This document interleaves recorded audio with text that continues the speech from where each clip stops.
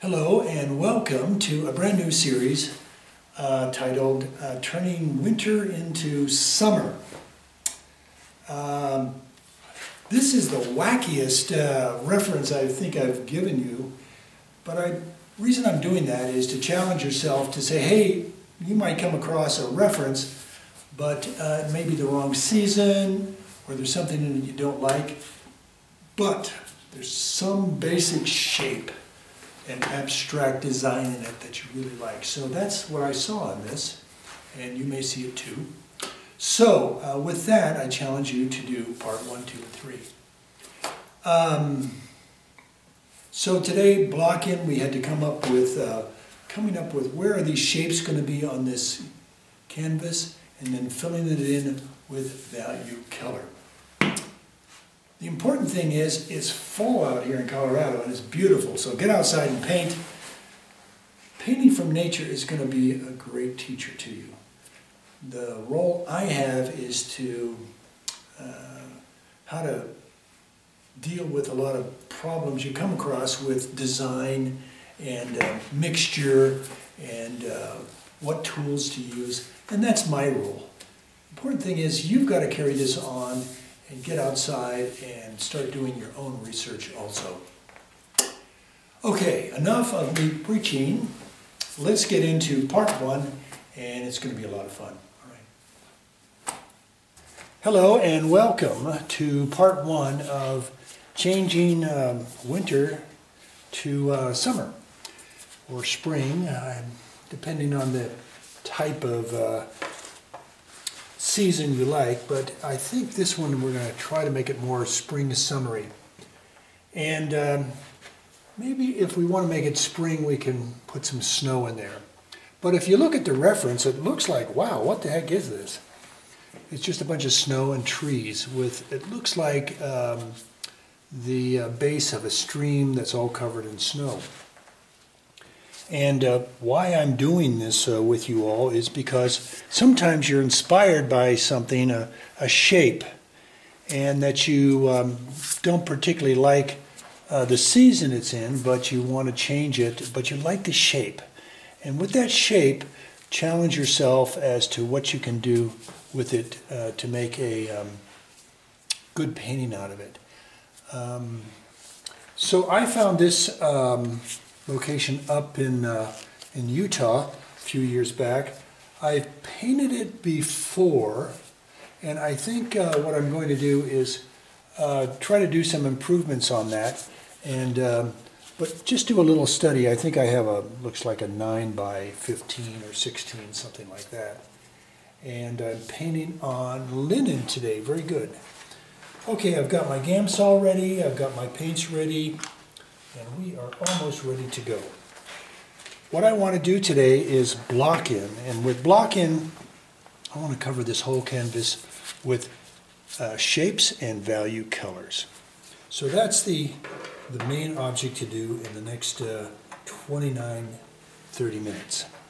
So I've got my basic colors down here, my 3 blues, my 2 reds, my 4 warms. I should be adding maybe bismuth too, but I didn't put that on. I didn't think I'd be using it today. I've got a transparent oxide red, a transparent oxide brown, I've got a cool gray, and I've got a titanium white. Over here I have my old trusty Rot Gut Viridian. Alright, so I think what I want to do is just pull out something that's a little bit stiff. It looks like a number 2 rosemary classic long flat. It's stiff, and I just want to figure out where the shapes are going to be with this, and then with a different brush I'm going to fill it in with value colors. Alright, I got my extra paints off to the side just in case I need them, and I think it's now time to challenge ourselves to come up with a really neat little painting with a really difficult reference. But the good thing about this reference, it has great shapes. So let's go with a blue, transparent oxide red. Blue, transparent oxide red.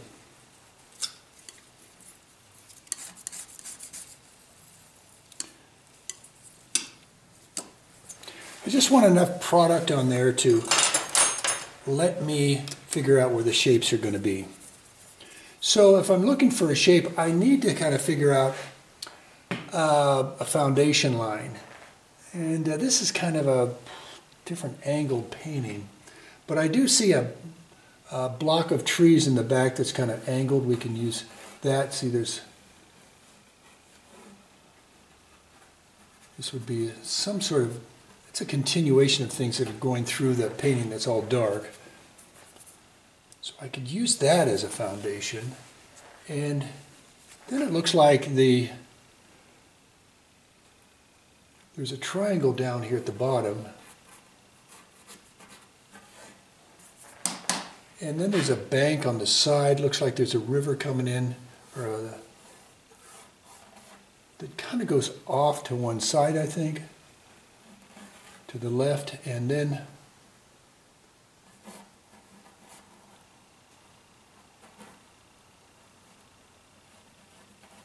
over here is a bigger triangle with some, I think some changes going on here. So it kind of comes this way from large to small to large. Then another bank that comes in here and goes this way.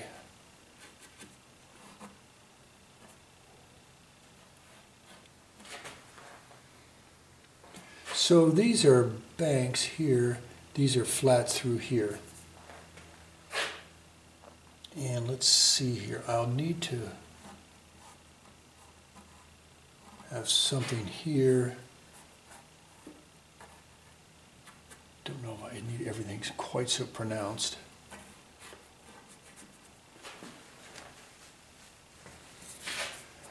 And now I need some big trees. And I think that's going to be something that's going to challenge me to think about this, to get these trees in here. So, these trees are big anchors, so getting them in the right place is going to be really, really important. So I'm going to put some big boys right here that go right off the canvas. They're down here doing their thing, and really, really important. And then some other trees that are coming in behind them. So we can figure out the tops here in a minute, but that's a good place for some trees. I think I need a little bit more brown in that mixture.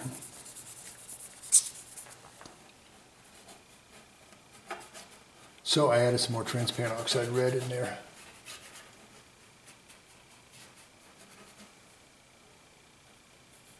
Maybe have a little one in here and then bigger ones over in here.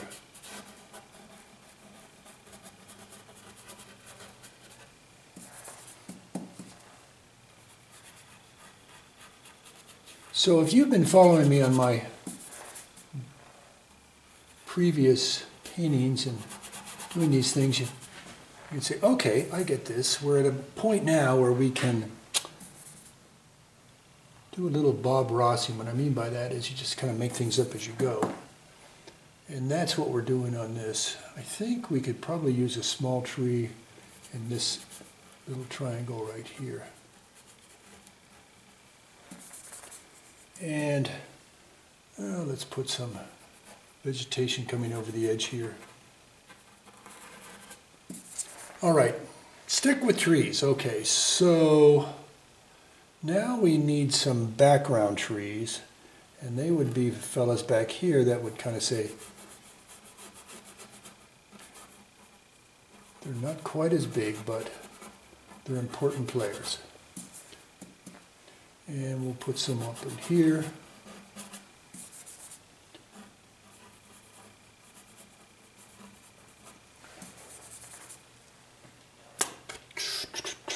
And let's see, let's put some on this bank now, which would be larger.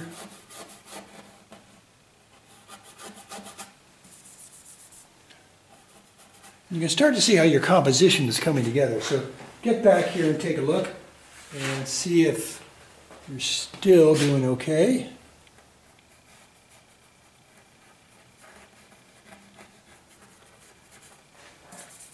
And I'm staying very busy. Yes.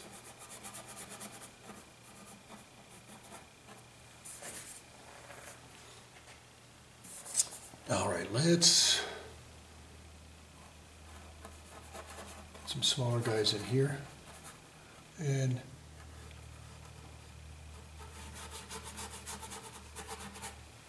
bigger guys here.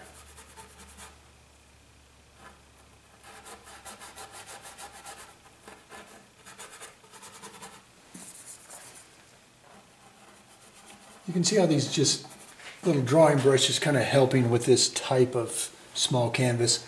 I think if I had a bigger canvas, I'd probably be using a little bit bigger drawing brush, but I think for now it's working. Okay, so we can have, I want to just fill in a few, let's put these lower.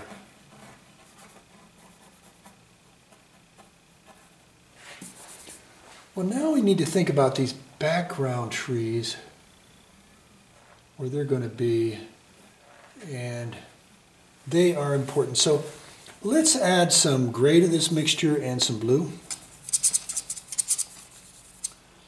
And let me get some lighter turp in here, some more gray, a little bit of transparent oxide red, and more turp. I'm sorry, it's Gam salt, it's a solvent. And too dark. Thin it out, and there it is.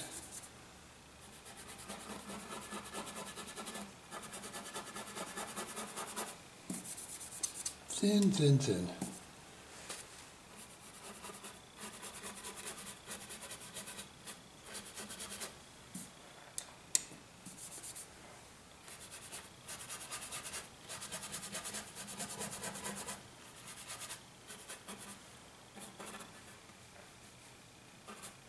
And as it goes back to the right, I'm going to make it smaller.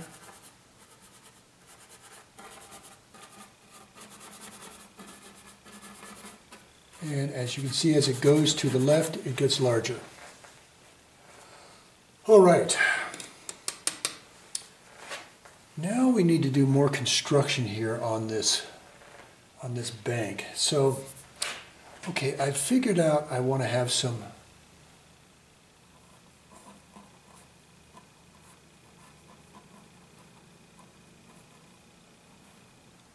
kind of banks going this way.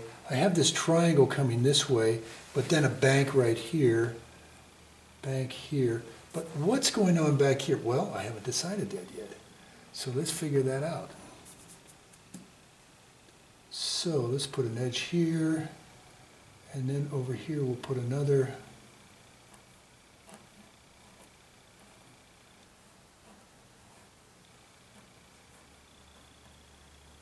And let's get a bank coming out here, even smaller. All right, so we ought to put a stream in there too. And this looks like it needs a break in it.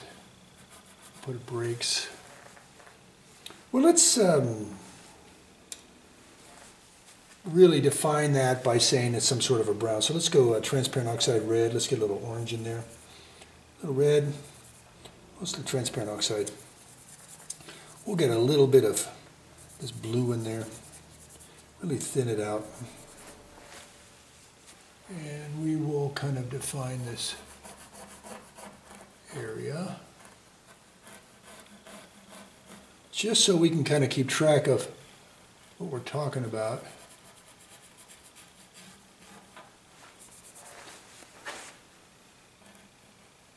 Oh, it's too dark.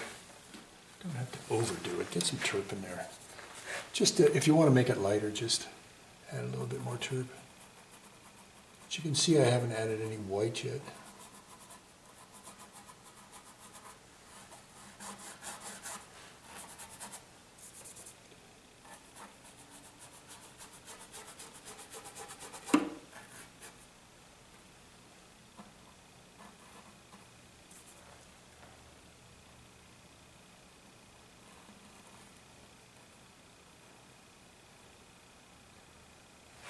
All right, so that is our beginning.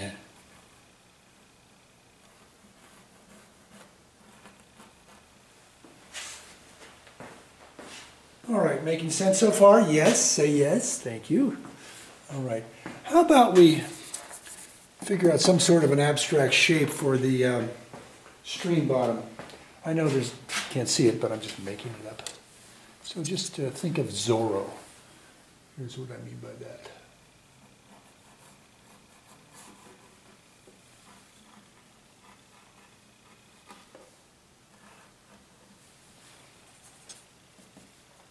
So Zorro, when I was growing up, was a program on TV, and began to show you had a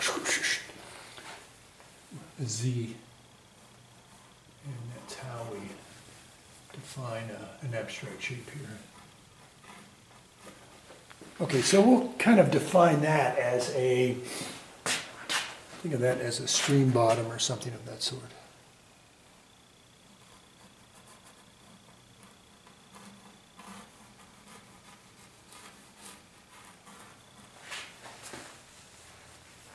So,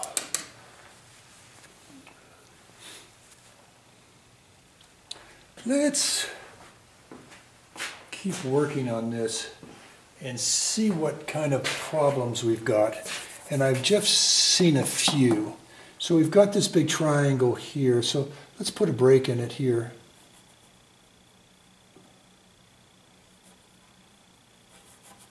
And put some, I don't know, something growing in there. And I think we have, it's too wet.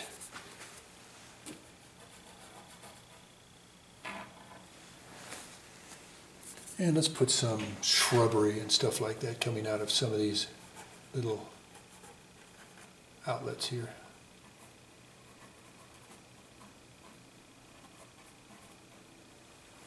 This seems to be a problem area for me. And let's fill in a few areas with vegetation.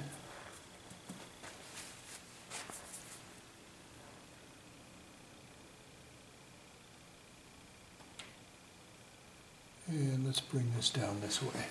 It's a little too steep there, so I'm making it less steep. Okay, and then we'll have some sort of a stream bottom in there.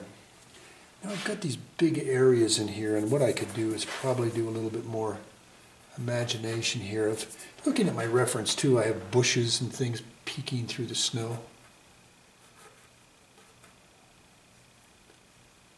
But down here I want to have a different type of vegetation that's along the bases of the streams here.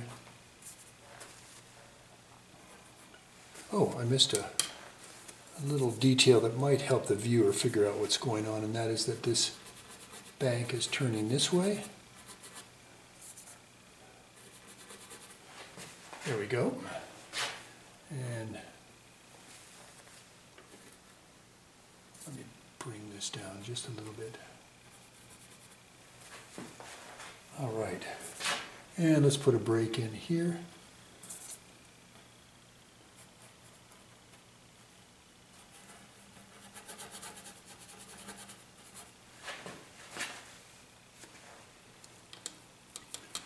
All right, so now, since we are trying to get this thing done in 30 minutes, a block in, we have spent a lot of time trying to figure things out, making things up. And that takes some brain power and imagination.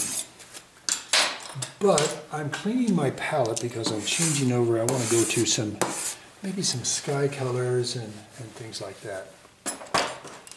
So looks like it's a pretty gray sky in our reference. So, but let's just make some phthalo and white. We'll try to brighten up this painting a little bit and put in some sort of sky design. Changing paper towels. That one got a little too full. And now I'm going to, things are kind of leaning this way, so I'm going to bring in a different angle of the sky kind of angling the other way.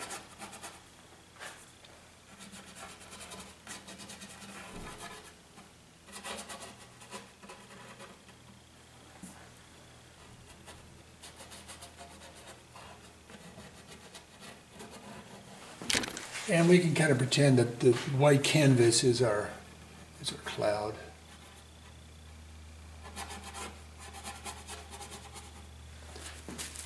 I talk about with my in-studio students the importance of the 50-50 problem. If you have 50% sky, 50% clouds, or darks and lights, you always want to try to make one a little bit more dominant. I don't know why that works for me, but it does.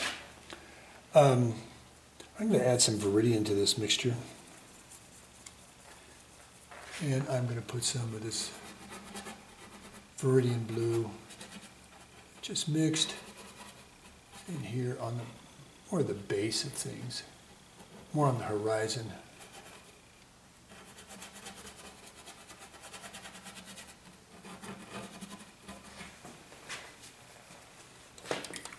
And with the clouds, I'm just going to make a little bit of gray in here. So here's a white plus a touch of cold gray.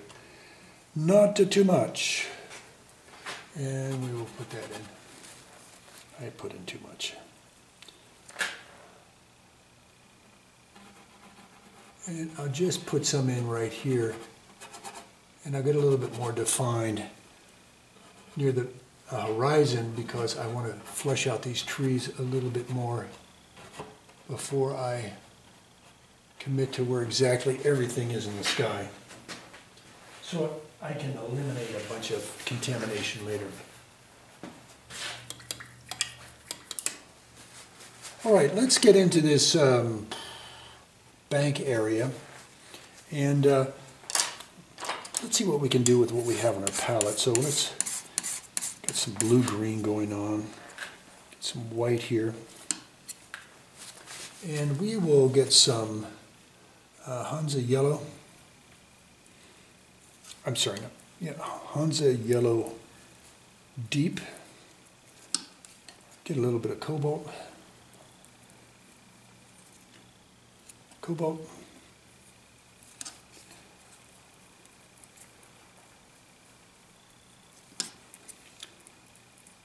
And it looks like a pretty, starting to turn a very light green, yellowy green. There it is.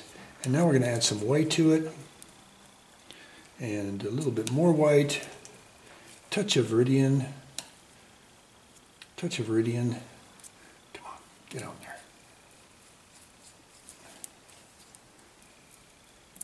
I didn't make a lot of it. It's going to be a base color. But that's going to be a good color.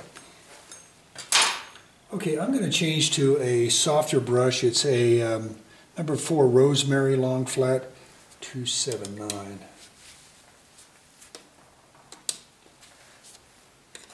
And I'm going to get some turpin here.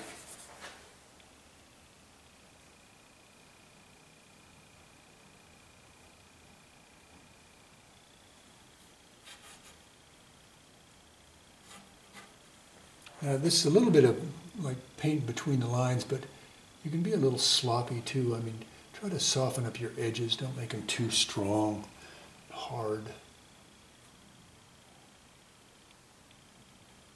And you can see here that I'm filling in my banks.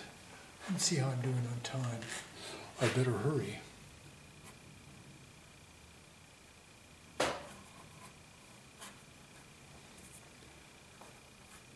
And I'm going to do the rest of this off camera on these greens I made, but I'll get more careful here because you can see I'm just getting in the easy spots without contaminating right now.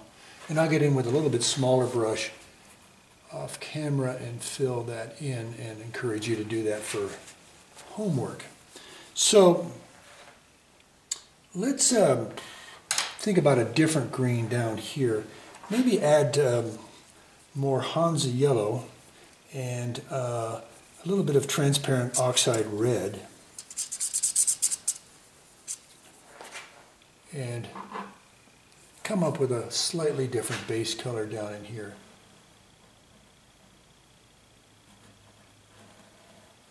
And what this does, it kind of shows that, oh, there's a little bit of a murky, I don't know if this is mud or grass or what, but it's kind of in between the both.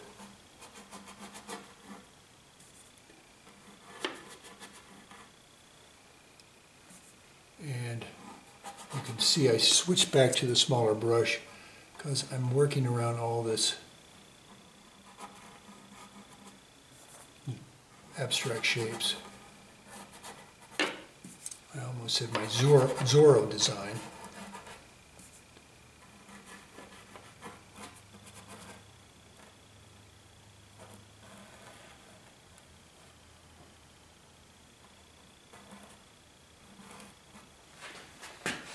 Let me take a look here. I think what I see is a problem area in my design. So I want to see if I can still fix that off while we still have some camera time left. This tree here seems a little too tall, so I'm going to bring him down. Yep. It's getting contaminated with that stuff I just put on. But I will bring these guys down. So it doesn't look like it's such a severe slope. See, I'm going to change the slope here on these guys. And see how just the angle of that slope is going to help out. Okay, next what I'm going to do is darken the trees in front because they are, anything closer is going to be darker, it's going to have more chroma in it. And I want to make sure I have a good base design. So that's what I'm going to be doing here with these trees in front, not the guys in the back row. All right, so let's get back now, since I think I fixed that design problem a little bit better. I'm going to go in here with this little brush and work in the stream bottom here a little bit.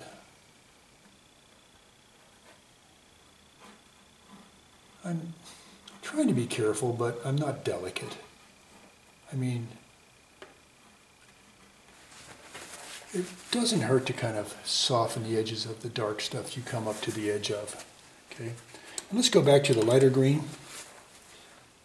And I'm going to get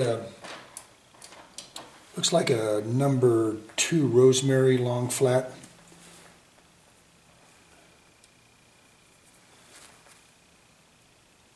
.279 or 8, I'm not sure which one it is. It's too small for me to see. And I can get a little bit more personal and up close with getting this blocking done. There's a lot of ways to start a painting. This is one that I find is useful to students to think about seeing the whole picture. See, instead of working one area too much, you kind of work the whole deal at this stage. There's plenty of time in part 2 to get a little bit more intimate in certain areas and spend more time, but it does give you, a frame of reference to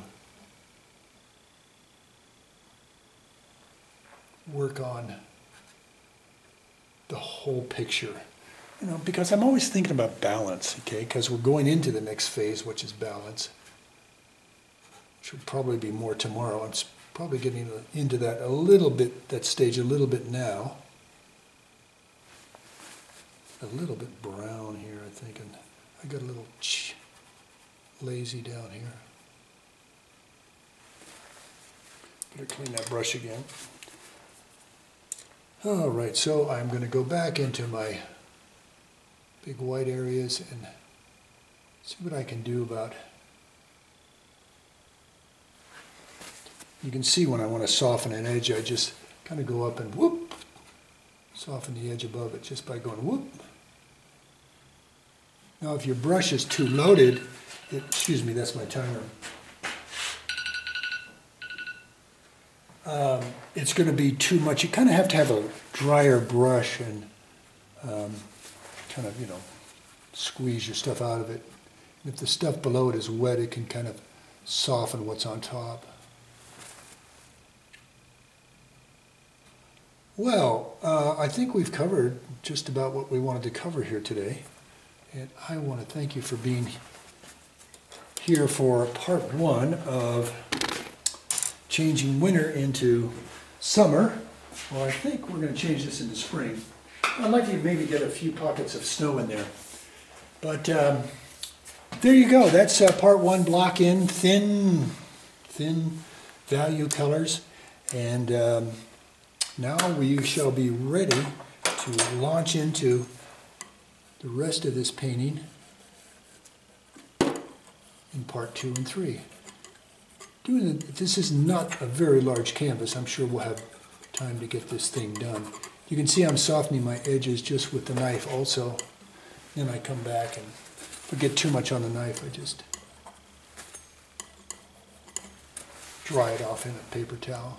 So as you can see, if you're going to paint loose or impressionistic, I start from the very beginning doing this. And it's not bad. I don't think my blue's kind of dead. That's not that great of a color. Okay, enough of that. Let's bring this part 1 to an end, and I want to thank you all very much for coming by. Bye-bye.